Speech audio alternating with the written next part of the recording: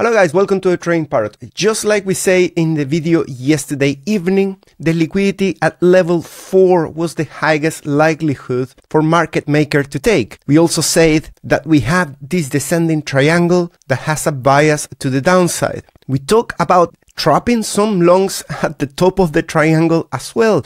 I was very clear, be careful with liquidity hands at the top of the triangle. We have a bearish bias in here. In today's video, we're not just gonna brag about the outcome, but also we're gonna try to understand where is the reversal then. If it's not this one at 67.1, where can we find the next level that the market maker is currently targeting? We're gonna have a look at that. And as usual, a bunch of other interesting stuff. Make sure that you don't miss it. Guys, if you like this type of content, make sure that you're subscribed to the channel, hit the notification bell so you get notified every time I put out one of these videos. And yesterday evening video made it to almost 400 likes. That is unprecedented for a video in the middle of the week. We also got over 100 likes on the altcoins, so I'm really happy. Today we're gonna push very cool content as well. Let's get to it. So as you can see, we broke down from this bearish triangle. We did take some of the early longs that entered on the breakout without waiting for confirmation, which is something that we always talk, we never do. I remember seeing the RSI touching the conservative local target that we also discussed, roughly at an RSI of 50. That was just for 1 minute in an intra-candle movement when the price was roughly 67.8. And from that point of resistance, they decided to make the big dump. The movement has been so far 2.4%, so it's a little bit ridiculous to say it's a big dump.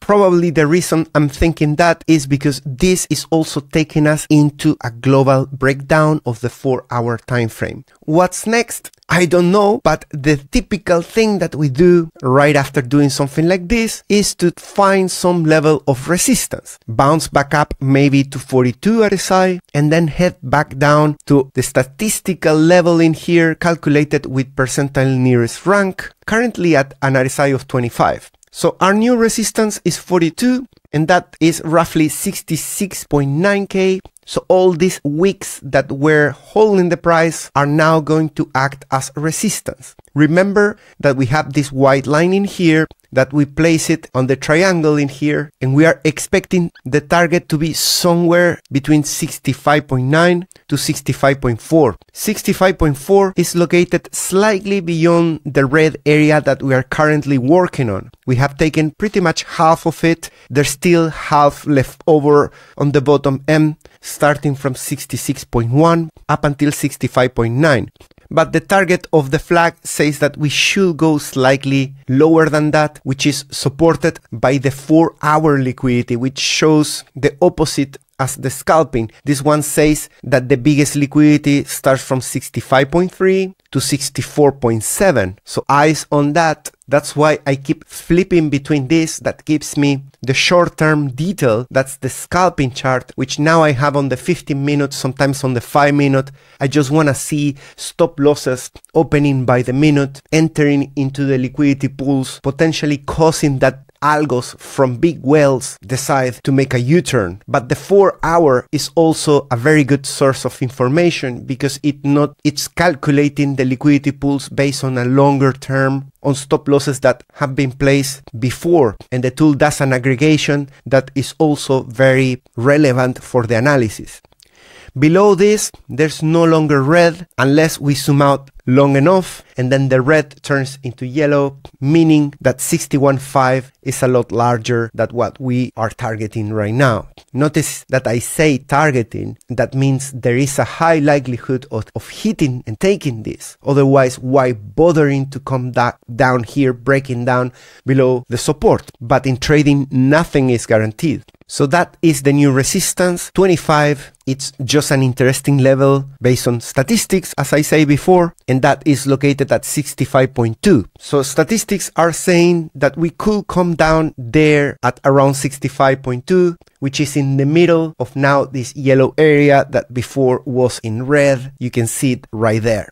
Once we do that, we are basically breaking the structure in here. Assuming we get there, then we have a lower low relative to this peak in here at RSI 30. The way I interpret that is there might be a little bit of more turmoil in the way if this target ends up playing out. Notice as well that we left this orange line in here at 65.7. That came from the analysis of the megaphone pattern. On the weekly, we have this high closing price right after the 3 white soldiers pattern that we can see on the candles in here. They close at 65.7. Then we have a small rejection with a test of the bull market support band. By the way, guys, I offer you for free the code of the bull market support band. That's an indicator that Benjamin Cowen loves to use. He openly explains that these are 2 moving averages, a simple one, an exponential, 21, and on the weekly. Very simple, but if you don't have experience coding or you haven't been able to find it somewhere else, just go to my Telegram channel. The link is in the description. Scroll up just a couple of posts and you're going to find this one. That's the link that is going to take you so you can copy paste the code and then run it on your own TradingView account. On the daily time frame, on the day, it seems that this candle is not holding the point of control. If we close it like this today, that is not a very bullish sign, because being in the range between the point of control and the blue line in here, which is the bottom of the range based on the volume profile, means that we are kind of in a downtrend. Not from the point of view of the structure necessarily, but people tend to split the range into 2 areas, below and above point of control. So hopefully we're just gonna do our business here very quickly and come back above it very quick. That will kind of save the day or the week. On the RSI channel, on the daily, we seem to be on our way to the bottom of the channel. Once again, open interest is still above the top of the range that we never managed to break above. So somehow this move down hasn't been able to flash enough longs like it has done in the past. And that is thanks to this movement being quite mild relative to these big candles of dump that we see in the past. Notice that here you have 1, 2, 3, 4 red candles weekly collapsing the price. In here you have 1, 2, 3, 4. Then you have just 1 big one and then 2 smaller ones and then just 1 in here. And now we have 1 and the green is still engulfing it. I'm just trying to point out that up until now, the direction seems to be going away from the bearishness of the past within this range, which is still something good. What I'm not liking to see is this small but steady selling from long-term holders, getting close to potentially a 30% sell from what they accumulated from July. The big whales seem pretty convinced to continue withdrawing. Now this is pointing down. That's a good thing. You can see now how futures position are closing. Spots continues to go down. I'll let you know if any of this changes anytime. We're getting closer to MACD bearish cross in there. In the previous range from those tops, having that has never been something good. So hopefully those big whales that are withdrawing are gonna change something in here. And right now, I'm seeing the candle of the DXY hitting our target of RSI 57. Before I started shooting the video, this wasn't the case. So that means that the dollar is pumping. Indeed, it's making a very fast move. Zooming in a little bit more, I can see that the actual level of resistance is 57.87. So it's a little bit more towards the 58. Sorry, but I'm gonna have to do an amendment in here. And if we do that, we still have a little bit of headroom to run until 104.5 instead of 104.3. So just a little bit further away is our actual resistance from the weekly downward sloping trend line, which hopefully is going to reject this pump from the dollar index. That's definitely not helping Bitcoin. If we were to see a breakout in here with a retest in a pump, that is not going to help risk on assets because they are needing to run against the dollar and the dollar is becoming stronger. Not a good thing if that happens. I'll keep you up to date on all of these things if you follow me on Telegram, Instagram, or Twitter. Gold is running like crazy at the moment. It has actually invalidated the bearish divergence that we had before. It has broken my forecast of mid-October being the top. It's doing something different to what it did in 2020 based on these candle patterns. Instead of topping there and coming back down, now it continues running longer. Nasdaq has been creeping up to try to overcome the all-time high in here, but it hasn't managed yet. Possibly today, thanks to this green candle, we might have some news on that. But it's going to be pretty difficult to Nasdaq to undo this potential bearish divergence, right? We have a double top and the RSI is coming down. I'm not saying that Nasdaq cannot run against a bearish divergence, but certainly it has some bearish effect on the price. And once again, this week, we are testing the support on the weekly RSI on Bitcoin, currently slightly below the support. The stochastic RSI is still with the mouth open. Hopefully by the end of the week, that's still the case. That support from the RSI weekly was at 66.7. We are now below it. The next level of support from the weekly perspective is at 63.4. That came from a value of RSI 52, which we said hopefully we reach only 52 and that's it, because that gives us a same low in here, which is not as bad as if we start breaking the structure, putting a lower low on the RSI. And that's why we are monitoring that as well here in the price with the red line. So let's start talking about liquidity pools once again. We have this remaining liquidity in there on the scalping chart. There is some green liquidity up until 64.4, which supported by the longer term on the 4-hour. Makes a lot of sense to take that out. An interesting level is popping up on the 3-month using CoinGlass, which is 61.6. That is in confluence with the liquidity pools. When we zoom out here, that's 61K. And again, another day we remain in the grid with 71. That is not great. Reversals. I want at least to go to neutral or into some fear. It seems like the price needs to be doing a little bit more to get us out of the grid, at least for a moment. And there's definitely loads of fair value gaps in here to the downside to do the trick. We got 65.8 and we have a big chunk at 64.8. So if price was to go beyond that, it could go to 63 and take this fair value gap in just one sweep. Yesterday we talked about this liquidation at 68. That's still there. That's a very good candidate for a dead cat bounce. You can see that is the most significant one in the past 30 days. Those are all the shorts that are currently counting victory. Let's see for how long they can do that. Our wall of selling at 70K has gone from 97 million roughly a week ago and now is at 84 million. You can see that both of the larger whales, the brown ones and the purple ones, have not started buying yet. And here is a pretty cool alpha. I don't know if this is going to play out once again. Look at the lower end of the screen and you have this indicator that shows the net longs and shorts delta. When there's too many shorts, we can put a trend line in here and find each and every time as we go up in the price, less shorts enter. That's because there's a shift in the sentiment. We talked about this yesterday.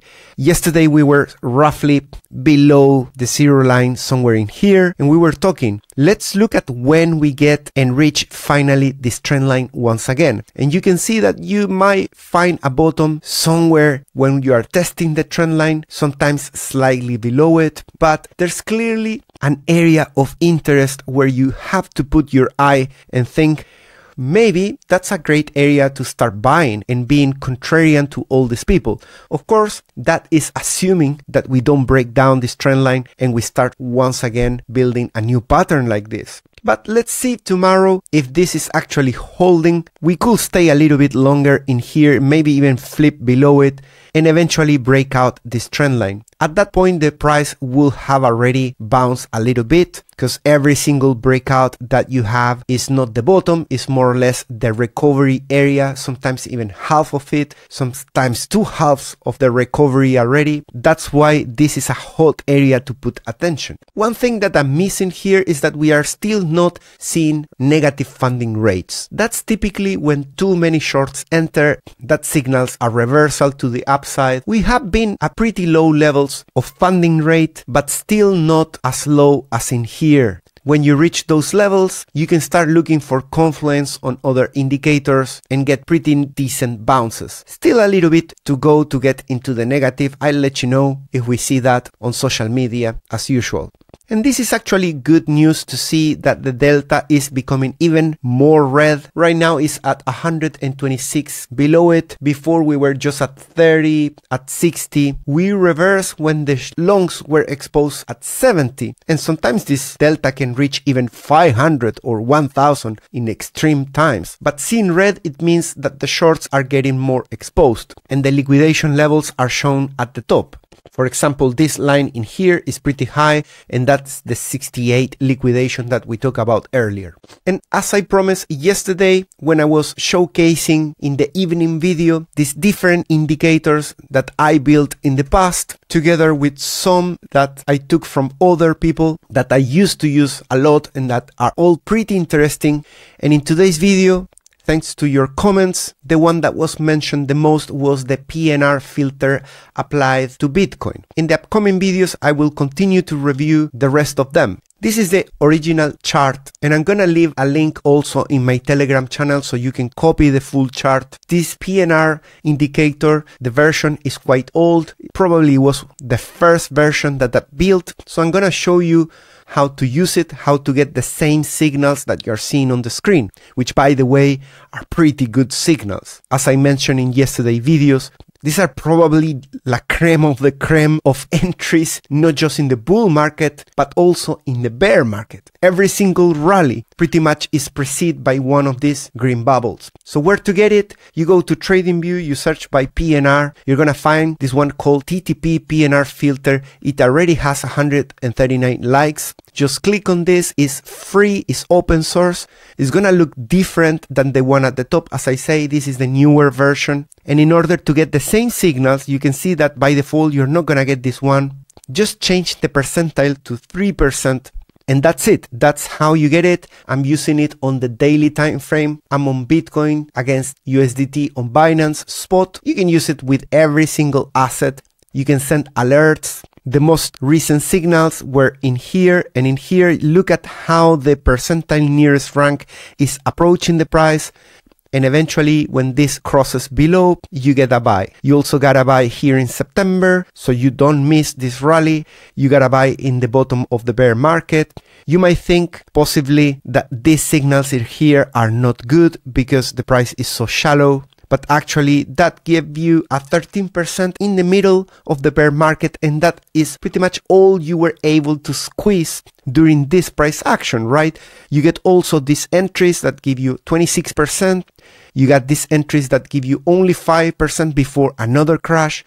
In here you rally to 48K on Bitcoin with 32%. This one is a very insignificant with only 3%. This one gives you 116. This gives you 1,200%. You get the point. It works really well on Bitcoin. On Ethereum is not an exception. On ADA, it's all over the place, but that's not the fault of the indicator. What a pretty shitty asset is ADA, but there's no way to fix it really. I just received this morning a notification that there is a substantial injection of liquidity in the market. And this is a candle that is in progress. My alert triggers halfway through a candle completed. This is a weekly chart and we are on Wednesday. So this is just a heads up. The candle went up in terms of liquidity coming from China. It's a higher high, 150 versus the previous candle, 120. So it's starting to look a lot more like the previous hills that we have in here that were responsible for the previous rallies of Bitcoin. So seeing this, you can imagine if we were to continue on this trend, we could build another hill like that and then get another pump. This is consistent as well with the news that China is in need at the moment to inject liquidity to save their economy, and Bitcoin is a hoover of liquidity. One alert though, since we are in the middle of the week, if they take away that liquidity, sometimes I have seen candles on this indicator from TED Talks macro to get adjusted. It's probably using some sources of data that prints multiple times in the week, and it could print some candles up and then some candles down, and then we might end up the week with this candle reverted back below the median. In that case, this will be a false alarm. But it's good to get notified of things early in the week to start paying attention, because if a rally starts on Bitcoin and the candle settles, you will know why it's happening. Have you heard about Bluffing exchange? A couple of weeks ago, I opened 2 accounts on Bluffing. It took me 5 minutes to open. I've never seen an exchange that makes it so easy to sign up, deposit, and get to trade with leverage. I didn't even need to use any KYC. They don't ask for it in any country. I talked to them and I managed to negotiate 10,000 bonus, depending on trading volume, and the lowest fees to trade if you use the link in the description. If you already have an account with them, have a look at the other products I have in the description. I have a pretty substantial bonus on Bybit of $30,000. If you are using this link in here, you get again discounted fees, and if you trade enough, you can claim a Trading Parrot subscription for free, which is gonna give you access to over 100 premium indicators as well. Guys, thanks so much for watching. I'll see you in the afternoon in the next update of Bitcoin. Bye bye.